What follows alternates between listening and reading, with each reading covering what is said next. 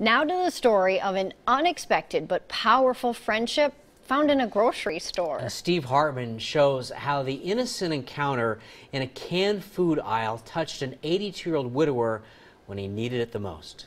Not long ago, in a cemetery outside Augusta, Georgia, a loving couple was buried. The wife buried below this white bouquet.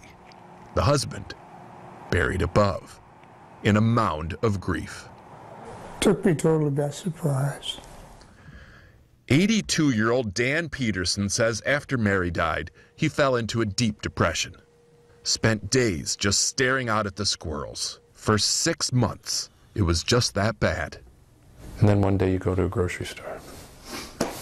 It all changed inside this Publix. But that's when this unapproachable man was approached by a 4-year-old girl named Nora Wood. In the security footage, you can see Nora randomly reaching out to him. Her mom, Tara, says it was quite embarrassing.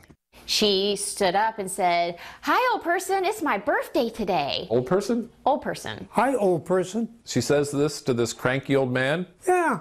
And then had the audacity to demand a hug. I said, a hug? I said, absolutely. Nora got her hug and then asked her mom to take a picture of her with her new friend.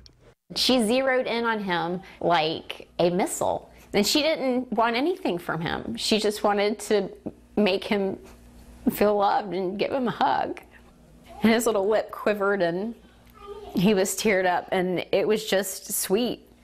And I said, you don't know. This is the first time for quite a while that I've been as happy.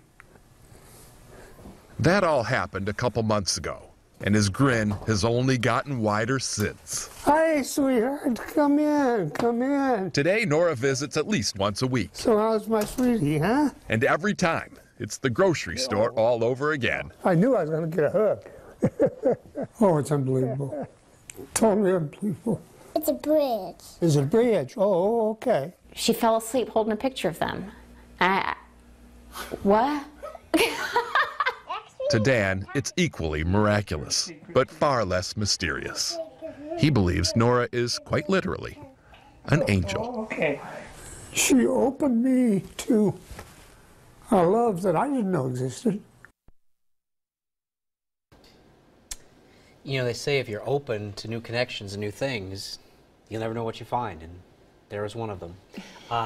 Dan Peterson does have his own grandkids, but they've all grown up. We'll leave it to Steve Hartman, too, Right. to show us that. Now, Dan also says that there are a lot of old people out there who could really use a hug from a preschooler, but who could probably just use a hug from just about anybody. Exactly.